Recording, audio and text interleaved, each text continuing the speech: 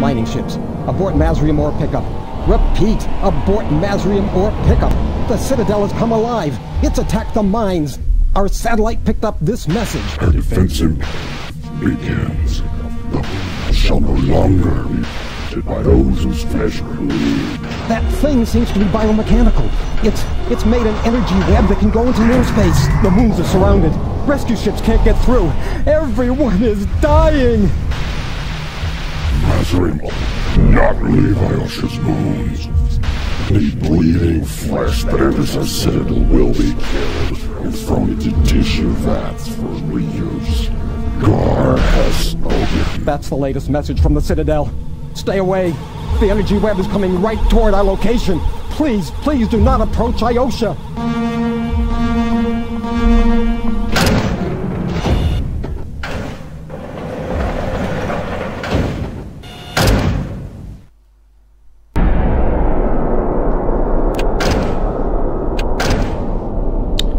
And there you have it. Welcome to Eradicator. Now, confession,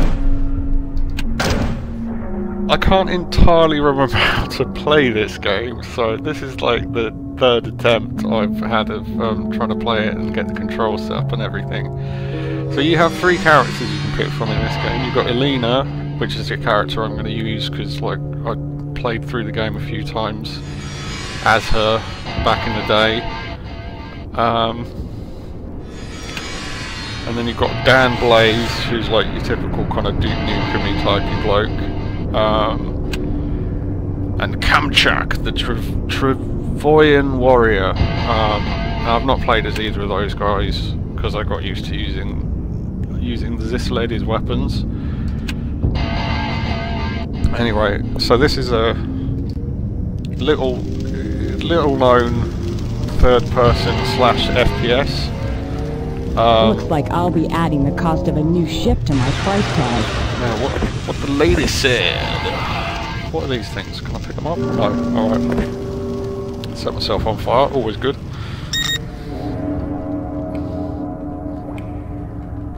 So at the moment I've got the in-game help turned on, but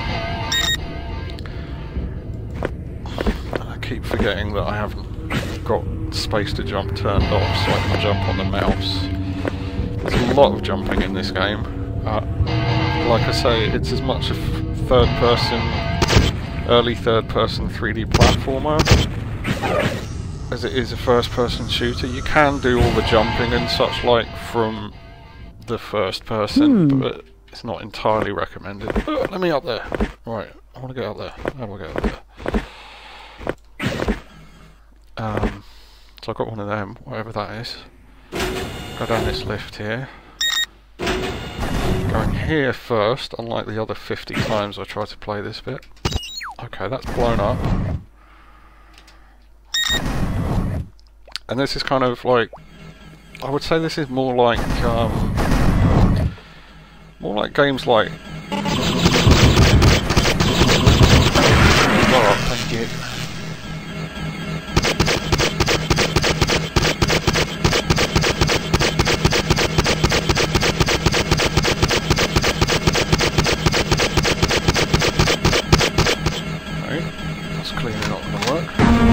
Taking out one satellite anyway. So that'll let us get into an area earlier on in the well, later on. Earlier on, what am I talking about? Later on in the game. I've got to watch out for the. This sludge looks pretty nasty. Be careful not to touch the radioactive mud. Yes, apparently that's. Jump out, woman.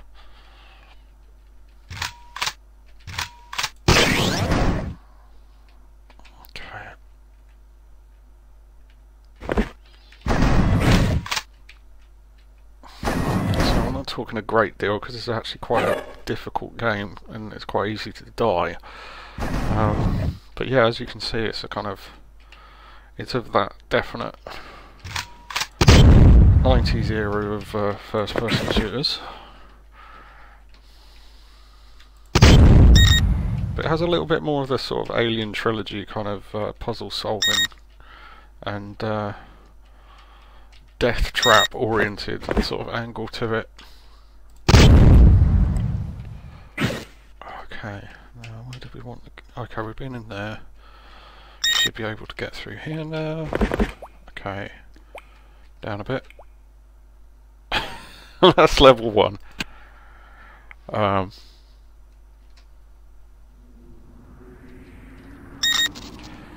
So I turned the CD audio on for this for a little bit of a giggle, as I've not heard the CD audio before, but the CD audio seems to be, oh good grief, seems to be more ambient than music, whereas the like ad-lib Sound Blaster music is like music. It's kind of very heavy metal-esque. Oh good lord, what are we getting shot at? Something's shooting us. Where is it? Oh, there you are. Come on, let me die.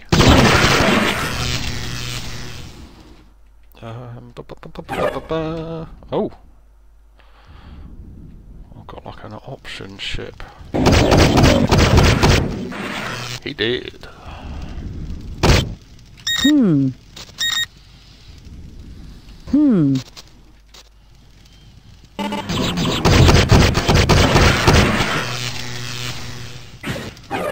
But yeah, I mean, I think this is definitely one, if you like dark horses, there's a game I ought to cover, although probably Disney just the air vent I need. Might well have me for it, but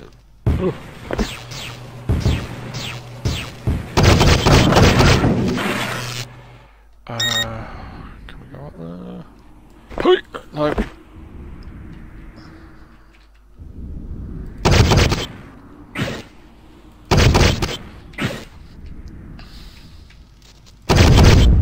Okay, does that look, I mean, that looks like a lift to me. Oh, hang on, no. Hey.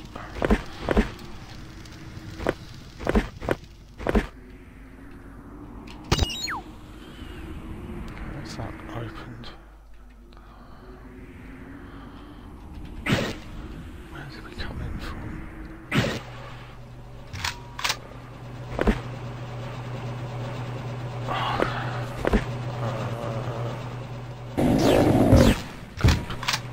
Let's get out of that way. Where's it? Not quite what I meant to do. Never mind. Ooh. Don't mind if I do.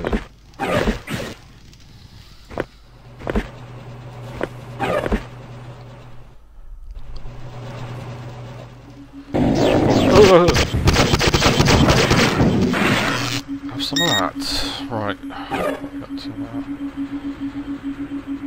The less power they have, the less. Oh god, who's way. shooting me?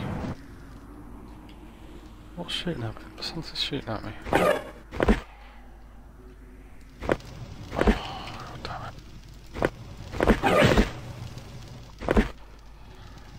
it.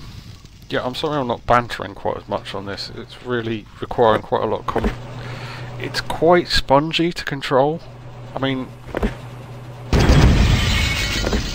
not so much so that it's aggravating or anything like that, just enough that you do have to be careful where you're going, otherwise things get a bit hairy. You gonna let me through?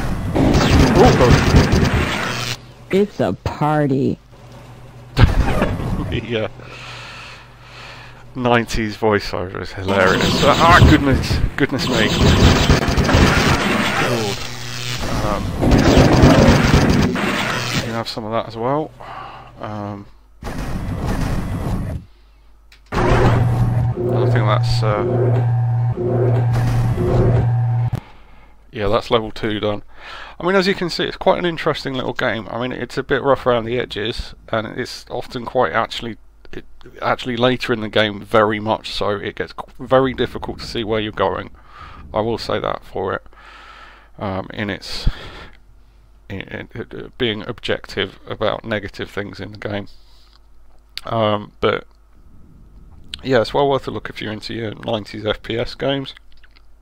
I know I am focusing on them a lot, but it's what I've got available in the more retro area that's easy to pick up video of, and it's also stuff that I've got quite a good history with.